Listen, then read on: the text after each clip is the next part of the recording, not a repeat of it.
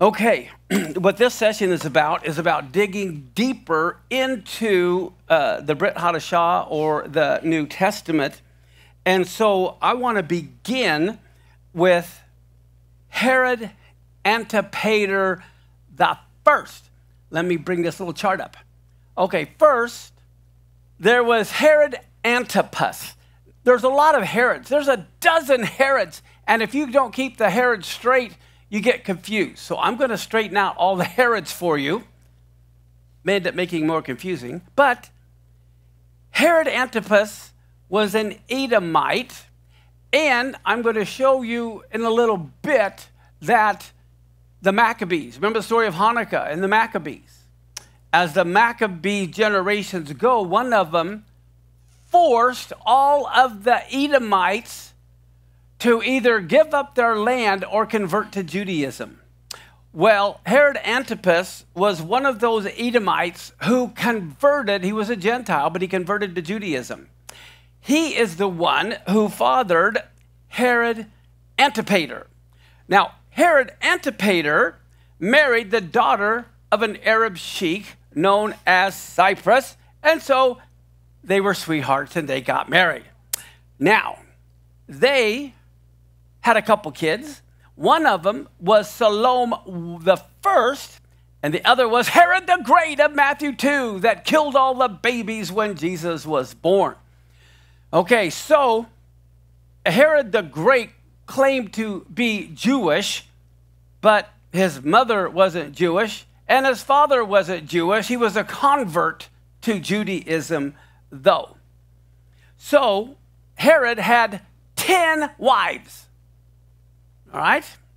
I will share with you some of them. One of his first wives was Doris.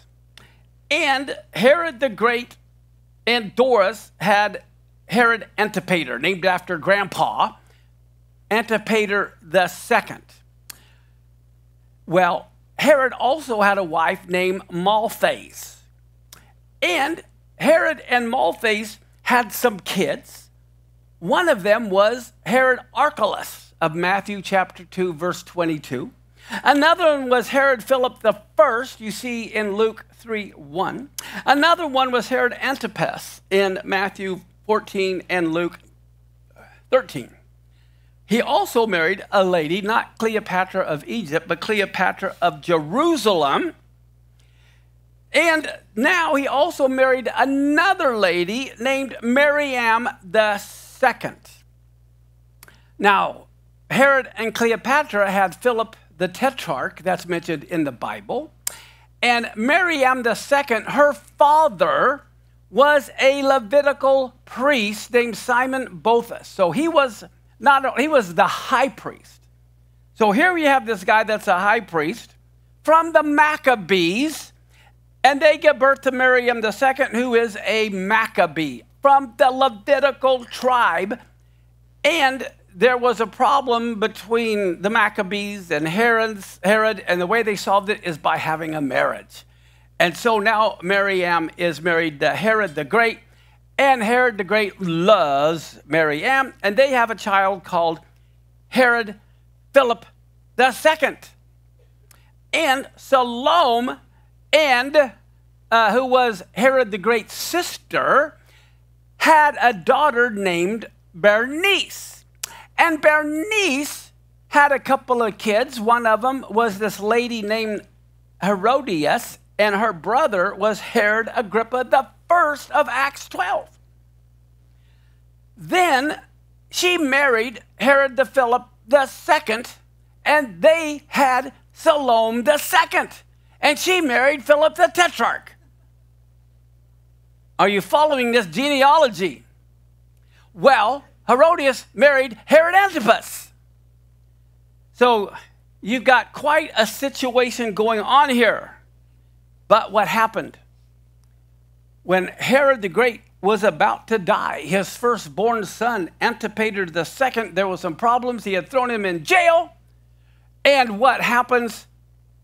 He tells the jailer, look, my dad's about to die. Why don't you let me out of jail? I'll kill him, and then I'll make you the jailer, this fancy role in the government. So what does the jailer do? He goes and tells Herod the Great, who turns around and has his son put to death. So that didn't work real well. But there's something about Herod Antipater. He was very prideful, and he wanted to rule, and he was ready to kill his dad, and we're going to look at that incident here in a little bit. But let me kind of cover the story. So here's what we got.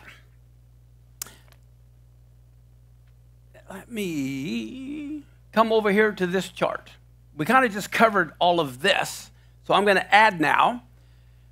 Mattathias, okay, he was a Jewish priest, and he had sons, Simon Thassi, John Hyrcanus then, and he had Judas Aristobulus and Alexander Janus.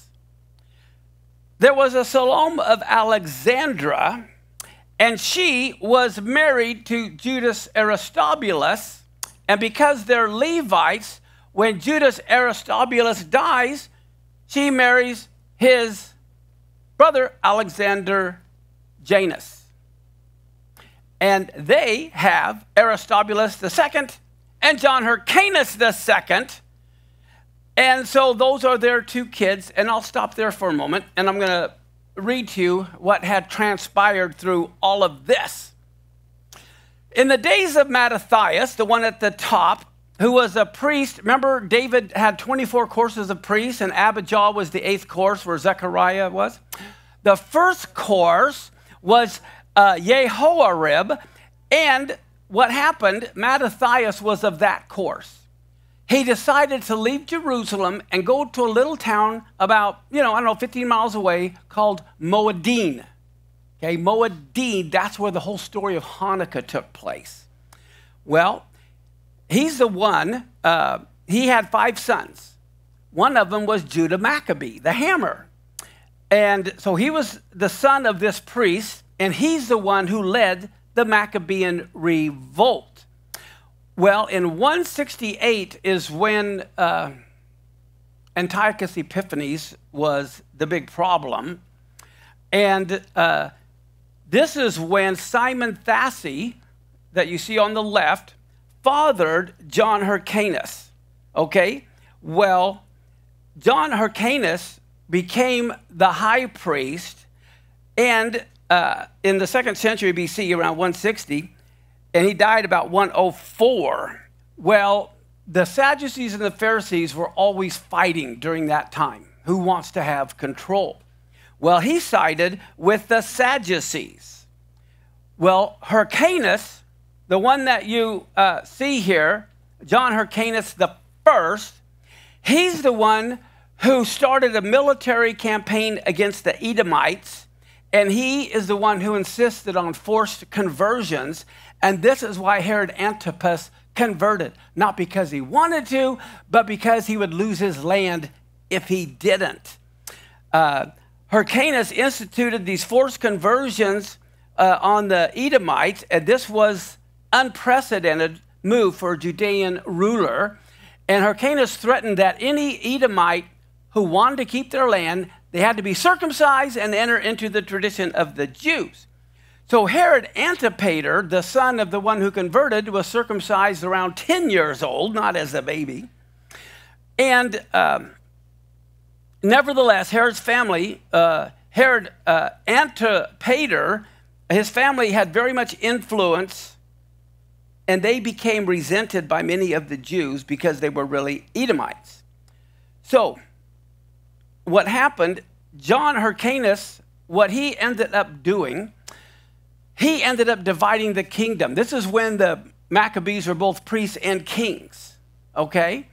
And so what happened here, in his will, he made a provision that the high priesthood would be separate from secular authority. His widow, who was Salome Alexandra, let's see, it has here, was given the control of the throne, of the civil authority, and his son, Judas Aristobulus, you see Judas Aristobulus there? Okay, was given the role of the high priest. And so that's how he tried to solve the fights, the inner fights between the families. However, Aristobulus was not happy with that. So guess what he does? He cast his mother, Salome Alexandra, into prison and let her starve to death. That's how he solved that. And then he killed 3 of his brothers, and he imprisoned Alexander Janus, his half-brother.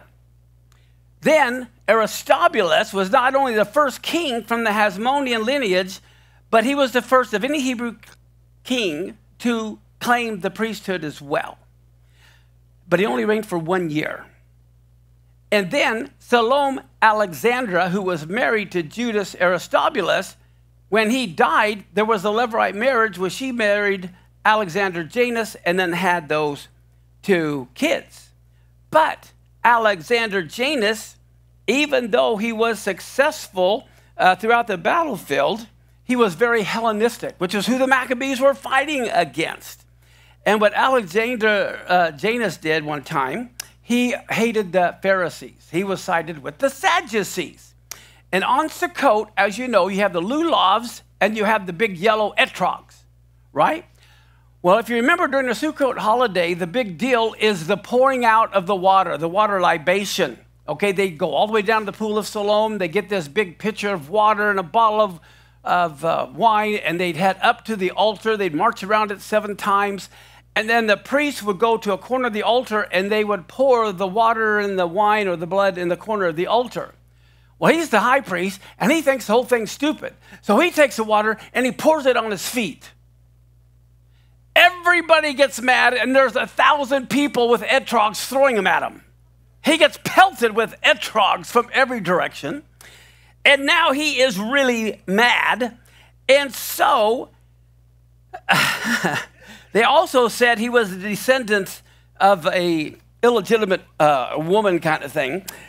He killed 6,000 people, his fellow citizens, mostly Pharisees, their wives and their children. And this was a major factor that led up to the Judean civil war, which was the Pharisees against the Sadducees. Well, not long after that, the Pharisees, which had a powerful school for rabbis, they incited a revolt that would turn into a 6-year-long civil war. During that civil war, 50,000 Jews were killed. Alexander Janus then died in 76 BC and left his kingdom to his wife, Queen Salome of Alexandria. What you're going to see happens, if you remember, it is said that Solomon's temple was destroyed because of baseless hatred between the Jews. They say the temple in Rome was destroyed because of baseless hatred toward one another. And the whole civil war that they had is what led Herod the Great to take over. They invited Rome to come to solve their problems. This is why Paul says, don't go to the court, solve your problems yourself. When you go invite someone else in, you're causing big problems for everybody. Well, as I said, Salome Alexandra had 2 sons, John Hyrcanus II and Aristobulus II, and they were fighting over who was going to have the key positions. And so the way they resolved this, John Hyrcanus had Alexandra, this nice lady, and Aristobulus had Antigonus, and he's the one who chased Herod away to Rome, but then Herod came back. Well, they also had Alexander. And how do you solve problems? Marry between the families. So Alexander and Alexandra got married. And they had Miriam the first. So she is also one of the Maccabees, and she also marries Herod the Great. And Alexandra and Alexander also had kids, Aristobulus III, and so Miriam the first and Aristobulus III are brother and sister. Now, Miriam with Herod had kids. Alexander and Aristobulus the fourth. But what happens one day, Herod the Great, I'll tell you the story in a little bit, kills his wife and her kids. And I will tell you why shortly. Okay. Mary Ann was revolted by her husband's heartless murder of most of the members of her family in order to satisfy his selfish ambitions. And she was one of these independent women that let him know. And yet, despite this, Herod was madly in love with his wife, too madly in love. But it did not stop Herod from carrying out his ugly schemes. Herod did not want anyone telling him what to do. Well, Mary Ann, her brother is Aristobulus the third. What does Herod do? He appoints a non-Levite, unimportant person to become the high priest. Oh, no. Okay, so Alexandra, right here, the mother of these two, wants her son to be high priest. And Herod isn't complying. So what does she do with all of her wisdom? She goes to Cleopatra of Egypt, who's a very powerful queen, and she goes to Mark Antony, the ruler of Rome, to intervene with Herod on her son's behalf. That did not make Herod happy. Despite of all of Alexandra's efforts, it was Mary Ann who persuaded Herod to depose the other man and appoint Aristobulus to be the high priest. Herod does what she says, and then he has him killed and drowned and made it look like an accident. So he complied, and then he killed the guy. All right. What had happened was there was a festival held in Jericho, and he hired some young men to keep the high priest underwater while he was bathing until he drowned, and then have it appear as an accident. Herod appeared to be so sorry, but everyone knew it was his fault. Well, Alexandra had even succeeded in having Herod called before a Roman court to answer for the crime. But what does he do while he's in Rome? Through bribery, he ends up escaping blame and punishment and comes back. Well, guess what? Before Herod left for Rome, after Alexandra did that to him, he arranged with his sister's husband. Okay, here's Herod. His sister is Salome, who's married to a man named Joseph. And Joseph, that if Herod was proven guilty in Rome and was going to be killed and not return, Joseph was to kill Miriam and all of her children. Because if anything happened to Herod, he didn't want anyone else to get his lovely wife, Miriam. But here was the problem. Joseph really, really liked Miriam. So he goes and tells her what her husband's planning to do to kill her if he dies. Well, that did not make Miriam any more happy about Herod. And so she gave him the what for when Herod came back. He said, Joseph told me that you wanted me killed if you were killed, and sometimes you should keep your mouth shut, maybe better off. But she's just blasting into him. Well, so what happened, Joseph's admiration for Miriam made Herod's sister Salome very jealous. And so Salome tells Herod that her husband Joseph has a thing for his wife Miriam. You see how this is unfolding? Okay, well, he ordered his brother-in-law Joseph to be killed without even trying to find out if what she was saying was true. But his love for Miriam was too strong to punish her. The next time Herod had to go away, he left someone else in charge to guard and watch Miriam, And he was told to kill her and her children if he didn't come back. Well, Herod came back, and his sister again tried to make trouble for Mary Ann anyway. And this time, Salome told Herod that Mary Ann was planning to poison him. And so in a mad rage, she was tried by the men of his tribunal, and even though she was innocent, they condemned her to death, and she died. All right, so you're kind of getting an idea here of all of these guys. Okay, so here we go. All of them were killed.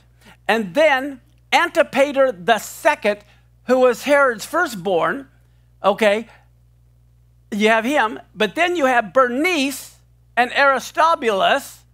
Before he died, they had kids. And guess who they had? They had Herod Agrippa, the first of Acts 12. And they had a daughter named Herodias. And Herodias and Herod Agrippa were brothers and sisters. And Herodias ended up marrying Herod Antipas of Matthew. And they were married, and they had a child who was Salome II. And guess what? Salome II and her mother were the ones that wanted to kill John the Baptist. And Herod Agrippa had Herod Agrippa II. All right? So you following all that? And then Aristobulus III, who was brother to Mary Ann, also was murdered. And yeah, that we got, okay, now let me go back one again. Now, it was interesting that, again, Antipater II, he wanted to be king so much he was willing to kill his dad. Now, do you remember the story that they killed all of the babies, 2 years old and younger, right? So what did Joseph and Mary do? They went to Egypt. But let me explain how all of this happened. I know the exact day and date of Yeshua's birth.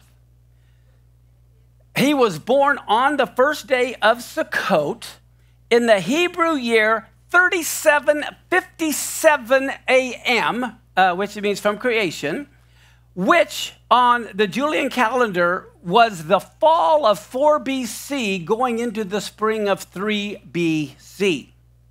We know he was born in Bethlehem in the fall of 4 BC. And then we know after a month, he went to the temple to be dedicated. Now we know that the wise men had not yet come a month later. How do we know? What in Leviticus, if they had a son, what was the offering they were to make? After 30 days, he's no longer, unclean. They go, they dedicate the child. What offering was she supposed to bring? A lamb, and then a pigeon or a turtle dove. But it says if they were so poor they couldn't afford a lamb, then they could bring the 2 turtle doves or 2 pigeons. And Joseph and Mary brought the 2 turtle doves and the 2 pigeons because they were so poor. But what happens, see, this is in like September, October, the last of Sukkot. It was the following month that the Magi came with all of the riches because they couldn't afford it, but they needed money. So God made sure they had money so they had money to support themselves in Egypt. That's why the wise men came. They're about to go into Egypt, and they're going to need finances. And if they can't even afford a lamb, how are they going to support themselves in Egypt? So the wise men come the next month, and then they get the funds. And then what happens? The wise men came who had seen the star, but the star actually had come 2 years earlier. They waited 2 years from seeing the star to go to Bethlehem to find the young child. And then we know they left a different way and didn't tell Herod. And that's why Herod, wanted to have all the babies killed 2 years and younger. Now, here's my next quiz. How long were Mary and Joseph and baby Jesus in Egypt? How long do you think they were in Egypt? Any guesses? I don't hear anybody. It's okay to be wrong. 3 years? Yeah, I know. He was only there about 5 months. And I can prove it. I will show you. It's all in the Bible and science and history. Get a load of this. If you go to NASA's website, it lists all of the solar lunar eclipses for 5,000 years. And we find there was a lunar eclipse on March 13th of 3 BC, and it was seen all over Israel. Josephus records this event. Okay, now I'm going to give you another test. You can only have a total solar eclipse when? When can you have a total solar eclipse? There's only one day a month you can have a total solar eclipse. On the first day of the month. All of Israel's months are based on the sighting of the new moon. God tells Moses, look at this new moon here. This is the beginning, the first of the month. Okay? Now, when can you have a total lunar eclipse? Only one time a month. The full moon, which is on the 15th of the month. Right? Right in there. The middle of the month is the full moon. If this is a lunar eclipse, it tells you it's the middle of the month. Right? What is in the middle of the month of March? Purim. Purim. The very day the Amalekites, wanted to kill all the Jews in the book of Esther. So here we see a total lunar eclipse seen in Israel on the festival of Purim, while Joseph is still in Egypt with Mary and the baby, okay? Well, Herod was like on his deathbed. And when all the Jews saw the lunar eclipse, they said, hooray, Herod's going to die. That's what this means. Herod's going to die, probably by Passover, okay? So Herod, as you know, he's married to a Maccabee who celebrates Hanukkah all the time. And they celebrate Purim all the time. And in Purim, they make a mockery of the kings, okay, and Haman and Amalek. They all make a big party and a mockery. Herod knows how they keep Hanukkah. Herod knows how they keep Purim. And he's afraid, after all the celebrations of Purim and then having this, that the Jews are going to mock him and make a fool of him when he dies. And he thinks he's such a great king, everyone should mourn for him at his death. So he tells his troops on the day that he dies, they're to kill like 50,000 Jews so they mourn on his death. He does not want his death to be a day of rejoicing, but a day of mourning. So he tells his soldiers, go slaughter a whole bunch of Jews when the day I die, so they'll remember it as a day of mourning for me. Okay. Well, let's see. Another thing. Rome, right before Herod died, Rome had made a demand that Herod put their emblem of a big golden eagle on the entrance to the temple. Well, he complied and he did it. But the Jews didn't appreciate that. And so they tore it down and cut it into pieces. Okay? Well, if you look on your notes at Hosea 8, chapter 1, the Jews had read this verse, set the shofar to your mouth, he will come as an eagle against the house of the Lord because they've transgressed my covenant and trespassed against my law. So they saw this putting up of the eagle as kind of like a fulfillment of this verse, and they tear it down. Well, what does Herod do after they tear it down? He kills a whole bunch of people, and he locks the top leaders of the Jews, the sages, up with a command that on the day he dies, they have to kill all of the sages. So they will mourn on the day of his death. Now, here's what Josephus says, who lived during that time. He said that Herod had no affection or goodwill towards his son, the Antipater II. and to restrain him, and so he put him in jail. And it says the jailer said that Herod Antipater wanted to kill Herod the Great. So Herod the Great cries out, he beats his head on the wall, and he raised himself on his elbow and told his guards and commanded them to go kill Antipater without any delay and then bury him in a horrible way. Well, Antipater had wanted to be king. Herod dies a month later in April, just before Passover. And upon his death, his son Archelaus becomes king, and everyone hoped it's going to be better. Now, let me come back to here for a second. So here we had Herod Archelaus of Matthew 2:22. He kills this son from Doris, and he wants to put Malthace's son, Herod Archelaus, as king. Well, when he becomes king, all the Jews rejoice that Herod died, and they're hoping he's going to be a better king. And so they ask him to let go all of the sages in prison that were supposed to die when Herod died, and he just died.